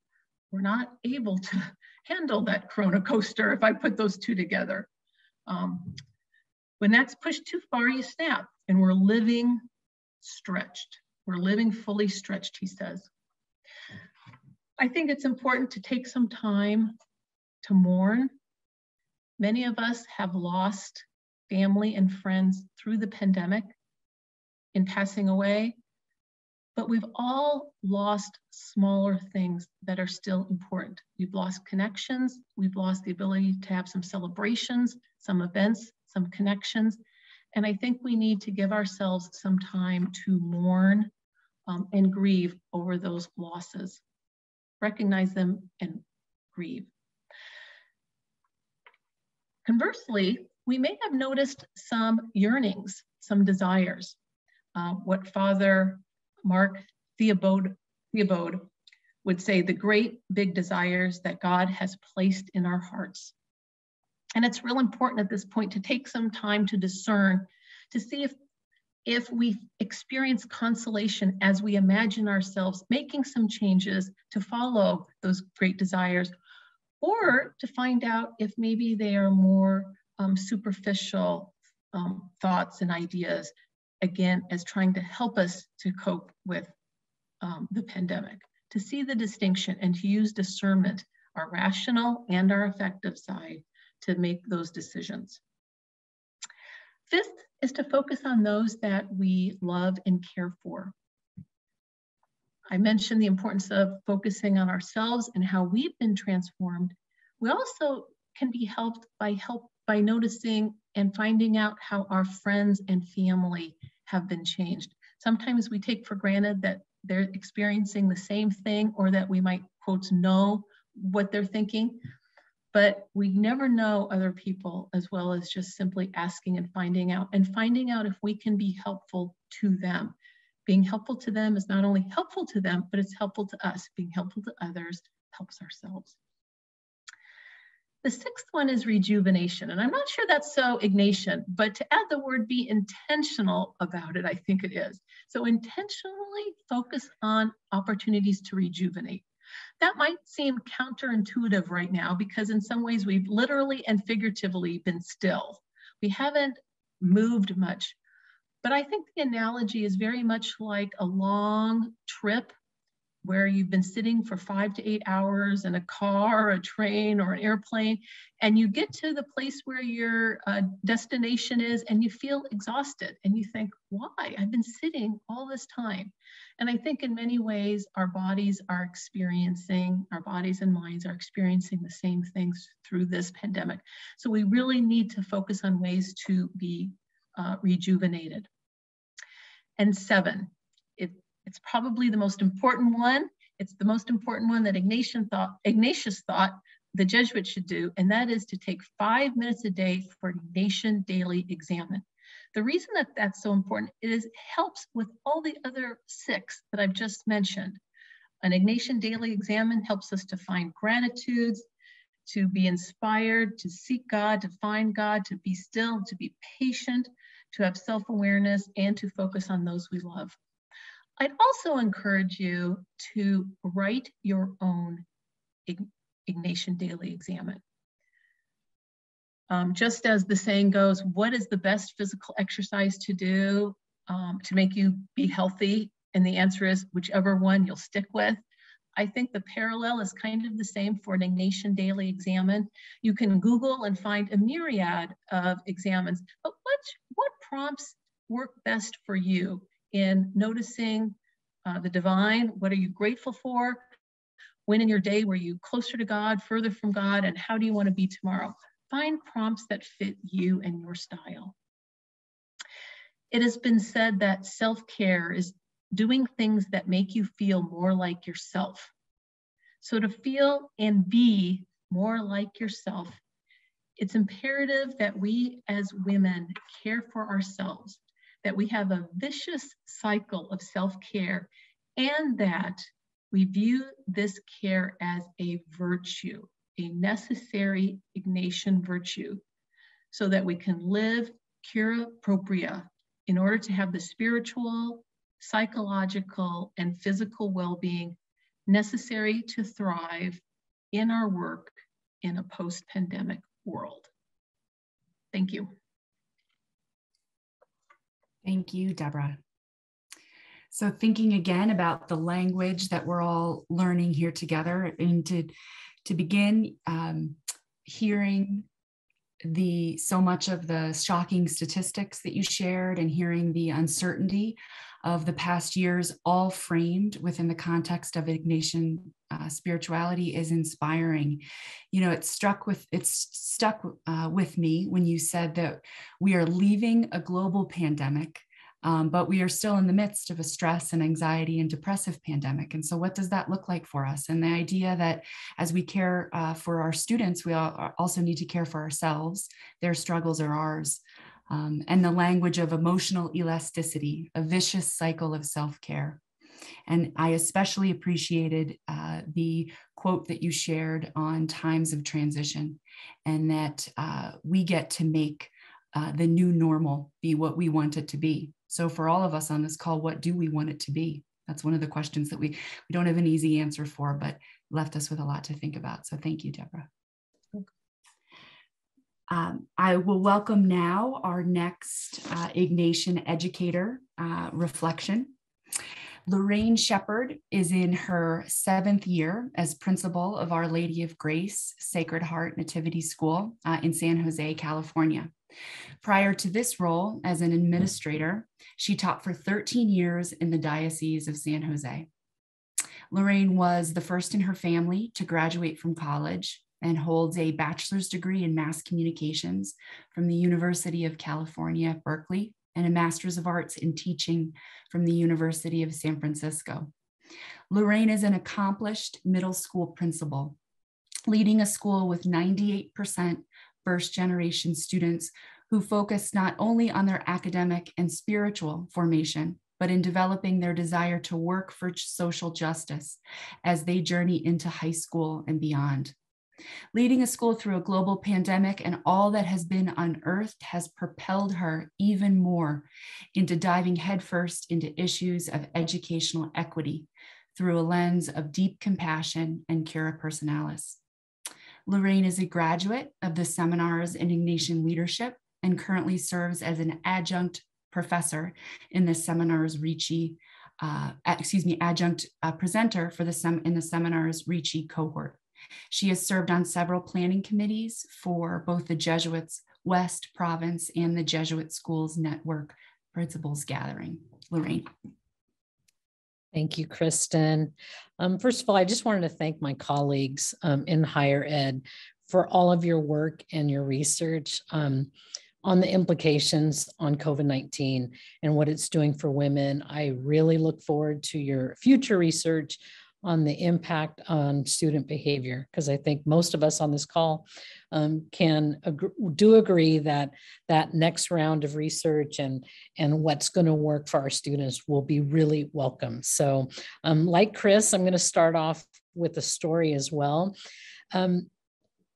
Years ago, when I went to my first principals gathering, I think it was in DC, and it was my first one. I was super excited, and I had entered a presentation late. And so the presenter was speaking, and then it was a turn and talk session. So I turned around and I was like, whoa, everybody at my table represented what I thought the formal Jesuit leadership would look like. And I felt incredibly intimidated. I was able to speak and share, my response to the question, but I remember that feeling. You just don't lose it when you're the only woman at the table, and you're also the only person of color in this whole auditorium. So I haven't lost that feeling. I still remember it, but I know since years have passed, and I always share this with people or aspiring formal leaders, that you earn that spot at the table, or let's just remove the table, and that you belong there. So I just wanted to put in a plug for keep coming to these events. Representation is super important, and we just need to continue to do that so our voice is heard. Just to piggyback a little bit on what Deborah shared with us on Cura Propria, made me think about a position we created this year, which was a director of Cura Personalis for our students, right? With wraparound services, counseling, grad support, social worker. But we need Cura Propria for ourselves. We need to be a director for ourselves and to really take care of ourselves. This, I wanted to thank Kristen for giving me this opportunity to speak this afternoon, because it really gave me a leading through a global pandemic and everything that came along with it. So I was just going to offer some reflections, because I feel like whatever's going to come next, we can do this, right? I can do this, and the people in my building can also do this. So what are some of the things that I did, right? Dr. Abad spoke earlier about isolation and this being a super lonely position. There's no need to suffer in silence. I feel like there is a certain degree of humility and vulnerability necessary when you are leading through a global pandemic or even in an informal way. But you need to be able to recognize when you need help. I went to a presentation a few years ago when somebody spoke about compassion fatigue, and that's really stuck with me because most of us on this call are in helping professions where you give and you care and you're compassionate every single day. But at some point that can get to you and you need to be able to recognize it. And being able to say, yes, I do need help. That's not a sign of weakness. That's a sign of vulnerability and bringing others into the fold. Another thing that really helped me was really holding on to our core values. Whatever your core values are, those are going to guide your actions. It's important to spend time alone and to reflect, right? Is hope one of my core values? Because all of those things are fundamental to leading you to making those decisions, be it a global pandemic, or reopening a school, or dealing with racial tension in your community. Another reflection that I wanted to offer was empowering others. You don't need to do any of this alone, whether you're in a formal leadership role like I am, or you're not in a formal leadership role. I feel it's really important to build capacity in your circle and empower people in the building. You don't need to be on the admin team or a counselor to do this, to be able to check up on others. I felt like a good part of my day was checking up on other people. And I'm just going to put in a plug for everyone on this call, on this Zoom, to be able to check up on your leaders as well, male or female, because oftentimes they don't have that opportunity of somebody asking them, are you okay? And I know when others have done that to me, I've really appreciated that. I was so distracted on what Deborah said about writing your own daily examine. And that is something I definitely want to take with me, because I think developing that trust in God and trusting your instincts and being able to lead, whether you are a woman or not, I think that that's really important, to be able to have that trust, pulling from your core values to guide and lead your decisions. I think it's also really important. I wrote down like 10 points, so I'm on 9 already. But the 9th point in terms of self-care and leading through a global pandemic is to really recognize when it's time to slow down. You don't have to always stay up till midnight. I know Chris said that. I don't think I could do that at my age, but recognizing when it is time to slow down and to put the brakes on, because if that instinct is there in having you slow down, you have to listen to that, because you do better work when you are fresh and ready to go. I also like, and I think one of the speakers spoke about this earlier, really just focusing on a small wins approach. The more you can emphasize the gains in your institution or the gains in yourself, as opposed to the gaps, then you can build on those, and you're building capacity in yourself, and you're building capacity in the building. In preparation for this Zoom, I pulled out some of my journals, because I journal a lot. That's one of the things that I like to do, just to get my thoughts on paper. And I labeled them because I wanted to see like time frames, and I found one that ended in February of 2020. And then I found another one that started in May of 2020. And I'm like, okay, I know I had written a lot in February and March and April, because those were key times during the pandemic. And I wrote a lot. I wrote down my thoughts a lot, just in what I was doing and what I needed to take on to reopen the school. And there were many times, and I think it's important to recognize this in yourself, that I was ready to say, I can't do this anymore. The responsibility is so heavy. It's heavy on me as the leader in the school. It's heavy on me as the female leader in the school. But every time I journaled, my closing thought was, if not me, then who? If not me, then who? And I think it's trusting yourself, trusting in God, and trusting your instincts, that being able to lead, whether it's a formal leadership role or an informal leadership role in your institution, it's really important because representation is important, and they need more women like us, the ones on the call, and the ones that will listen going forward. So just wanted to leave that with you, the if not me, then who? And to ask yourself that. Think about what your non-negotiables are, but be able to use that to drive you forward. Thank you. Thank you, Lorraine. And thank you for giving us a sense of how it feels to be the only woman at the table, the only woman of color in the room. That was a powerful introduction there. And again, this idea of how it feels to lead a school during a pandemic. And the insights that you offer are really talk about a hope-filled future. I mean, that's really what you're imparting, is the wisdom there. So thank you for that. And again, more language, holding on to our core values, the idea of empowering others, of recognizing when it is time to slow down.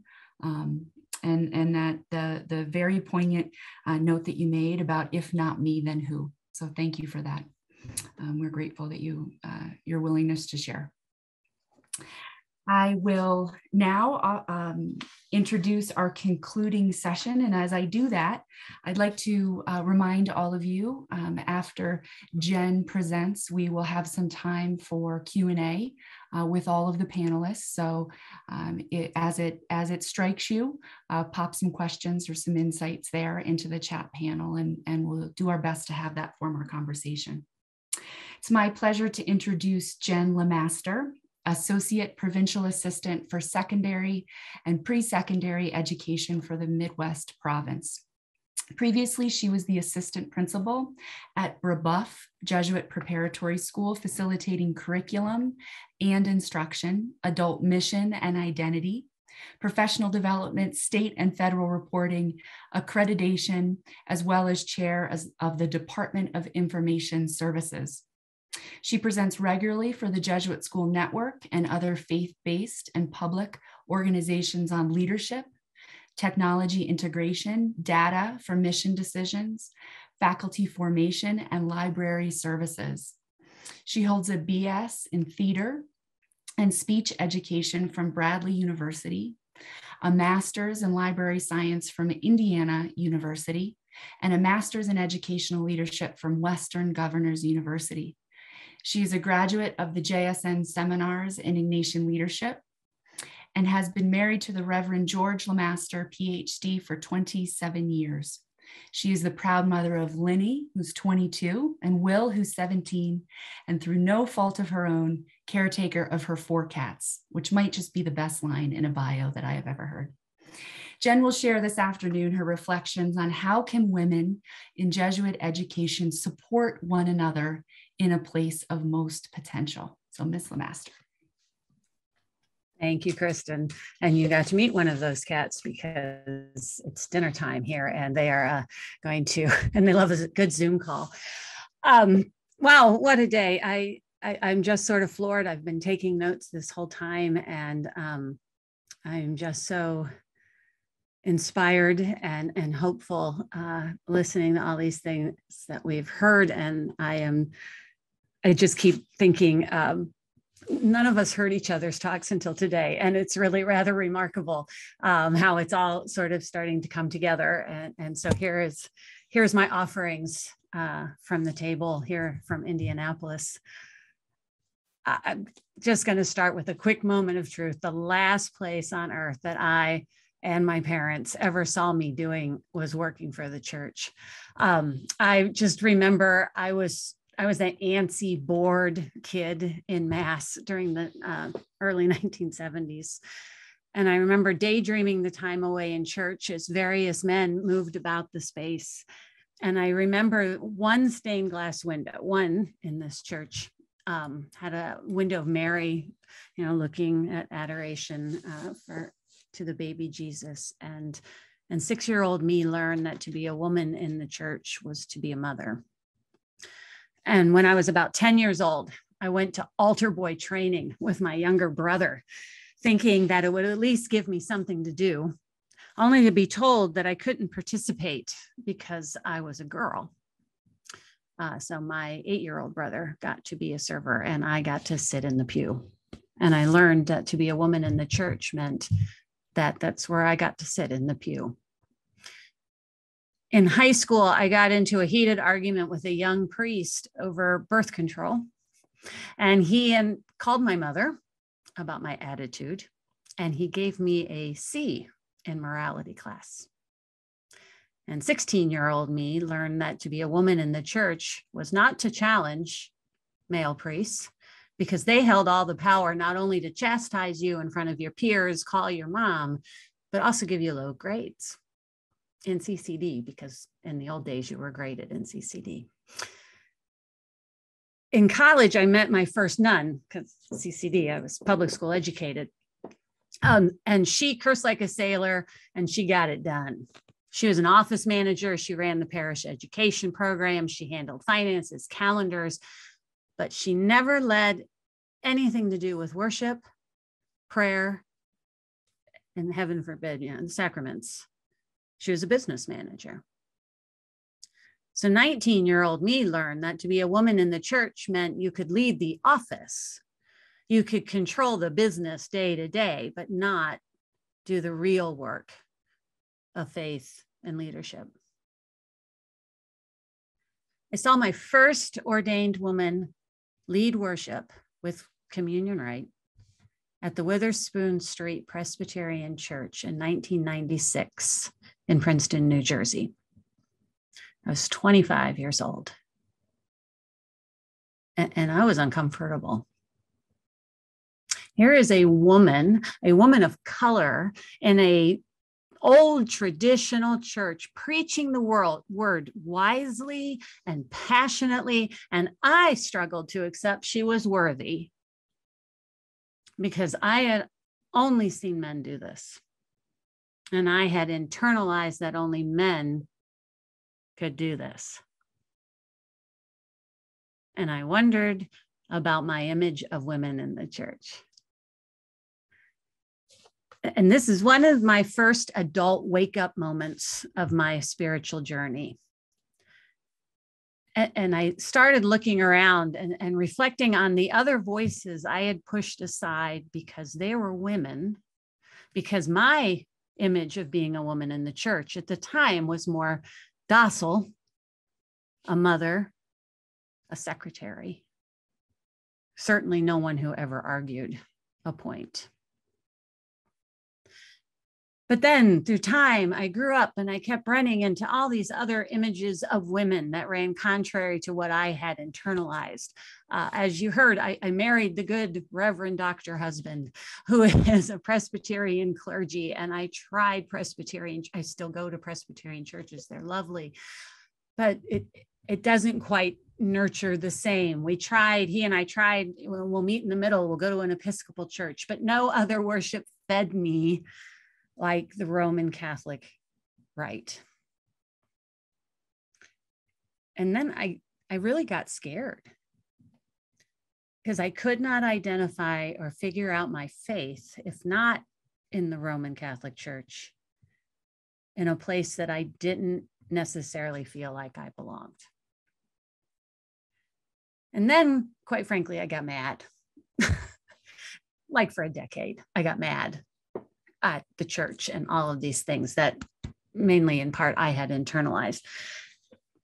And then I ran into the 70-year-old Franciscan brother who patiently listened to 40-year-old me word vomit all this upraising confusion, these feelings of being out of bounds and anger. And he said to me, the thing about the church is it's big, it's global, it's messy. There's a lot of cultures. It's young, it's old, it's sick, it's healthy, it's loud, it's quiet, and it's our church too. We all have a place. And he asked me if I felt like fighting for my place in it. And that stuck. And through what can only be the work of the Holy Spirit, I joined the staff at Brebeuf Jesuit in 2008. And in 2015, I walked through the spiritual exercises with spiritual director and laywoman extraordinaire, Linda Hageman. And 45-year-old me learned that to be a woman in the church means to be myself. That I am just as worthy to lead, even as messy as I am. And I don't have to create a definition based on any image or action imparted on me. I was loved and empowered just for being myself. So I'll be 53 later this month. And I love the Roman Catholic Church. I love the rituals, the smells, the bells. I love the invitation to divine nourishment in the Mass and all of the messy, broken, beautiful people that make up the body of Christ. But I also scream in frustration, often literally, at the narrow, androcentric, complementary accompaniment patriarchy it still articulates. And I recognize that many cannot love the church because they don't feel the invitation and welcome. And I recognize that honestly, many of them have been explicitly not invited and explicitly made unwelcome. And I get it. I read an article not long ago that talked about the church needing both internal and external agents of change. That the church needs people on the outside who are pushing the church, and they need internal change agents, those who still work within the hierarchy and stay inside and question and push. I fall more into that internal piece, to be honest with you. Some of you might be sort of the 1 foot in, 1 foot out space. All of these spaces, external, internal, margins, they're prophetic spaces, and they're places for our potential. So how do women, and I see you on this, men, our non-binary kin and Jesuit education support each other to the place of fullest potential? Well, you've heard it all day today, and I'm going to say it again. We use the gifts and tools of our Ignatian heritage: prayer and reflection, consciousness raising and discernment in common, and trust in God-given talents to create a hope-filled future. The idea of this place of potential came from reading this great little article. It's very short, called Dwelling in Possibility by Sister Pat McDermott. She's the president of the Sisters of Mercy in the Americas, and she was reflecting on all this post-COVID stuff, and she was feeling kind of adrift. And she talked about this place of our most potential, where our God-given gifts and our capacity join together.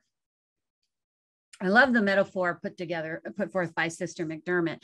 She talked about life not being a stream with, stepping stones that orderly take us across waters, that life is more like an ocean.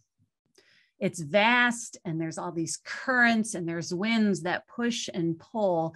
And like the stars used to be used for navigation, we sit in open water, feeling the navigational pull of the divine purpose. God gently, not so gently, pulls me in direction. The divine calls me to action, brought to life through my precious gifts. My capacity swells in deep listening, and my energy is found in that sacred pull. When I see the interconnectedness of hope and challenge like today, when I allow myself to listen with curiosity of what might become, and when all of those around me are open-hearted, willing and accepting of God's invitation to love, that's when the light Mary brought into the world shines.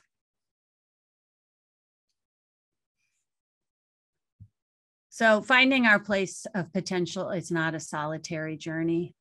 like we've heard today, and judging by my very scientific study of my Facebook page, women are so grounded in the world that we often live our days through lenses of unjust actions, broken homes and families, pain and grief and suffering. At the same time, we're cooking multiple meals a day. We're taking care of these cats that keep showing up in our houses and matching socks.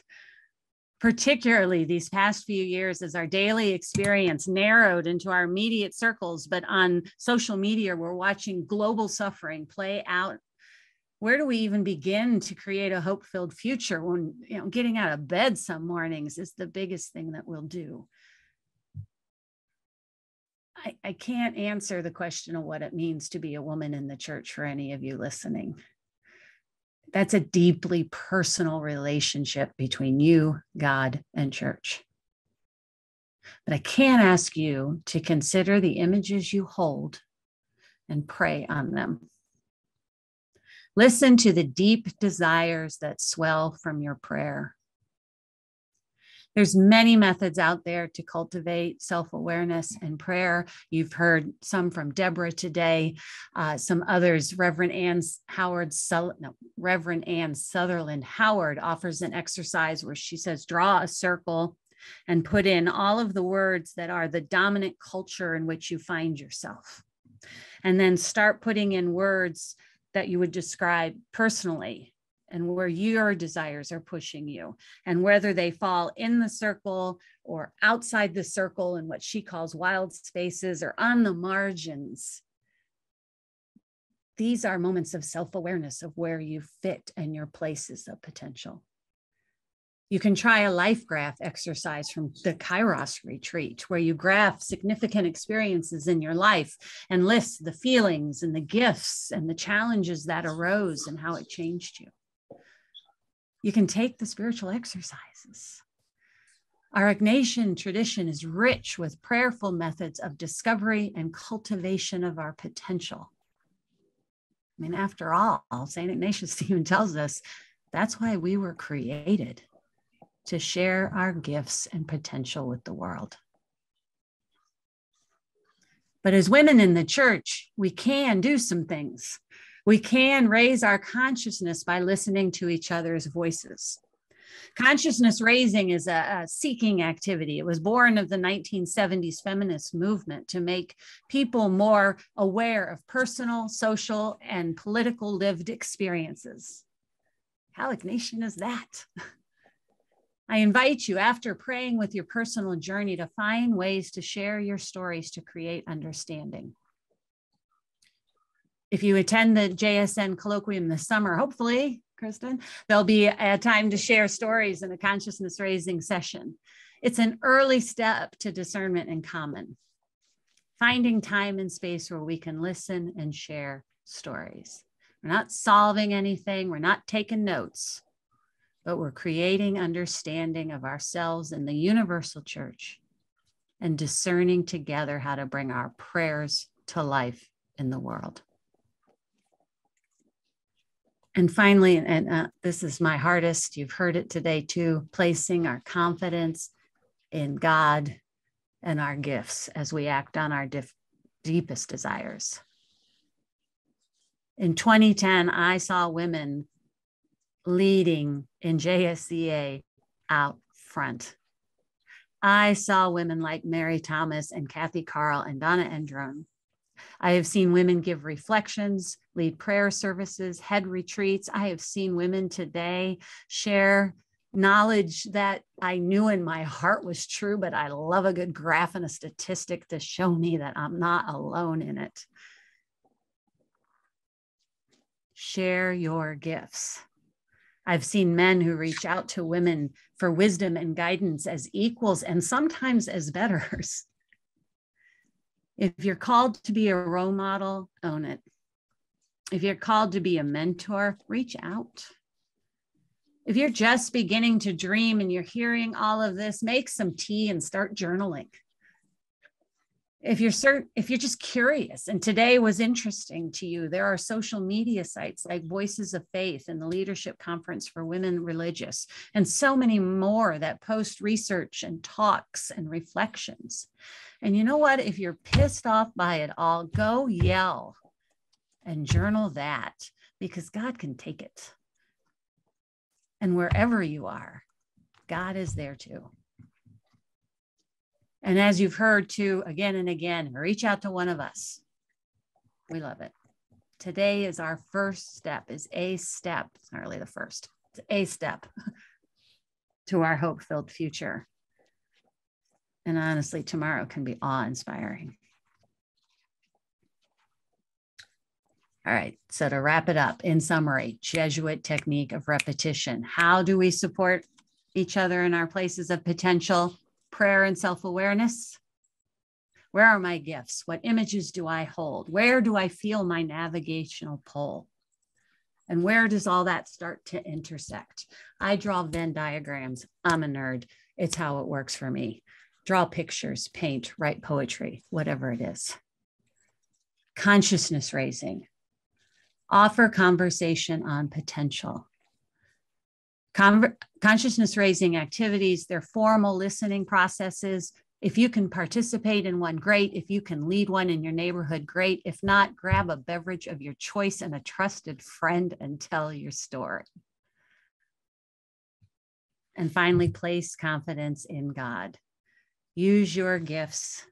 Shout it out when you see others use their gifts. Because when one of us succeeds, we all succeed. So I'm not going to lie, it sounds all easier. I've been working on this talk for a month, so it's all pretty and all of this. COVID is not over. My parents tested positive for COVID yesterday.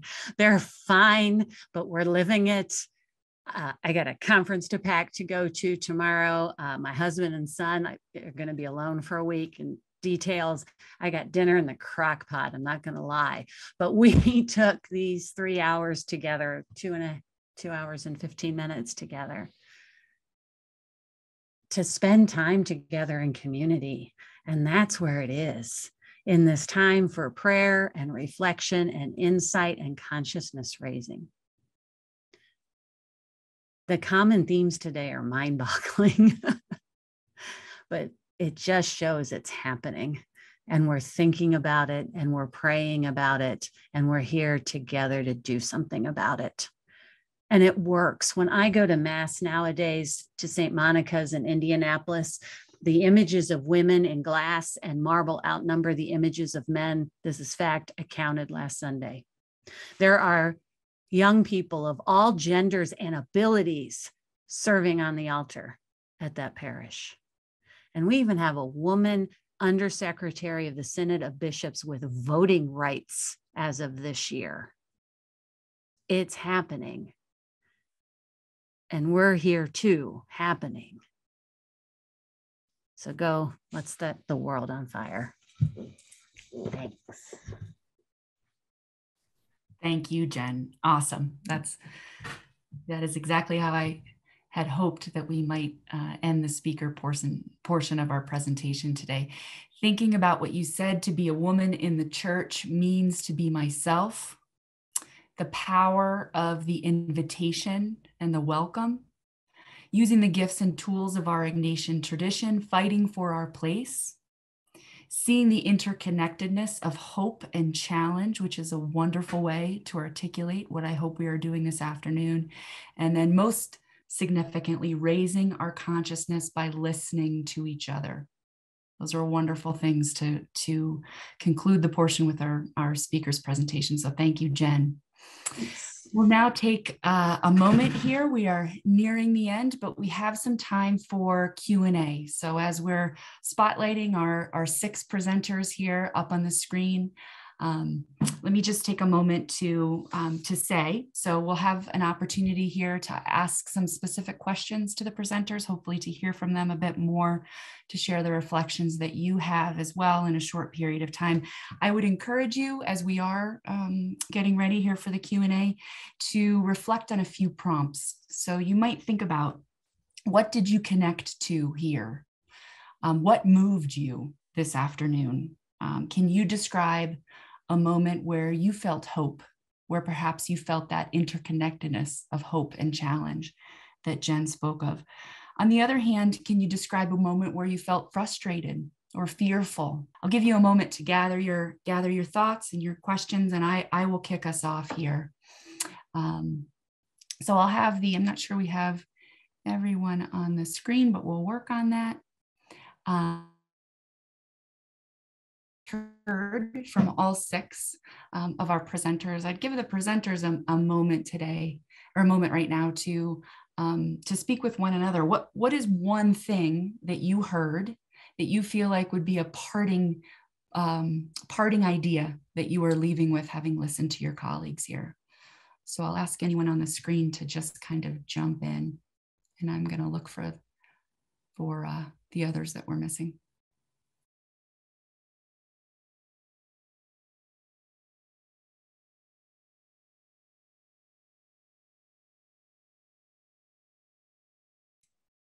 I'm going to totally steal Christina's wise women thing. That is fan-stinking-tastic. So thank you for that. And I really do appreciate the research, Melissa, that you have done, and Estrida, that you have done. That is,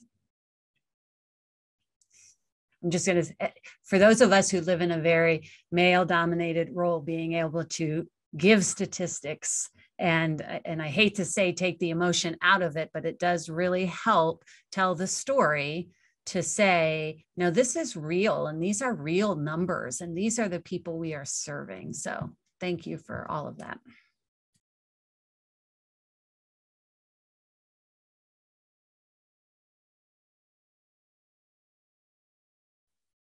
I don't know that there's one thing from one person, because as Jen mentioned, there were so many connections and overlaps. I really appreciated Jen's framing around that internalization of where do women belong and where have we learned that we belong. And I do think that a lot of the research that Melissa and Astrid talked about kind of goes along with that. And then the cura propria and Lorraine's, like, I think that all of what we have said can kind of, be summed up in where did we learn that we belong.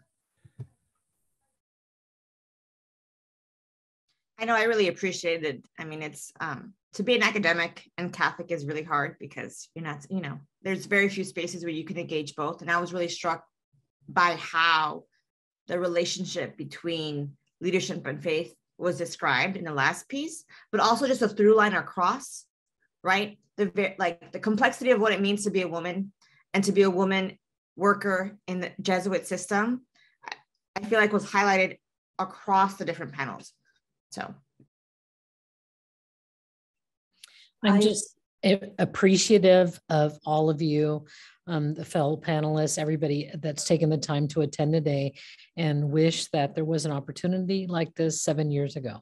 So thank you, Kristen, for your work with this. I saw so many examples of ways to support one another and to build resilience in the Jesuit school community, whether it's individually in our faith practices, whether it's in the communities in our schools, whether it's in larger congregations or the national kind of network, but really these many, many opportunities for building support and resilience. That is what is going to keep sustaining us as we forge on.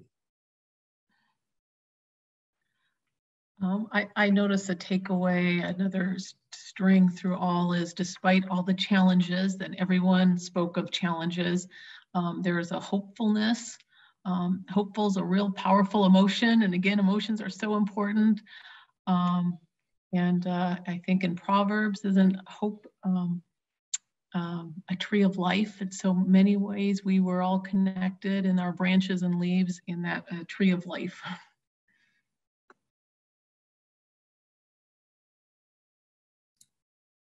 Thank you, everyone. I'm seeing such appreciative comments in the chat window, which we are all really grateful for. I think I will stick to our time here, adjust a little bit, pivot, as we all love that word. But to offer conclusion, I think probably ending on that note, getting to hear the reflections of the panelists after hearing the 6 different contributions is probably exactly where we should be. So thank you for that.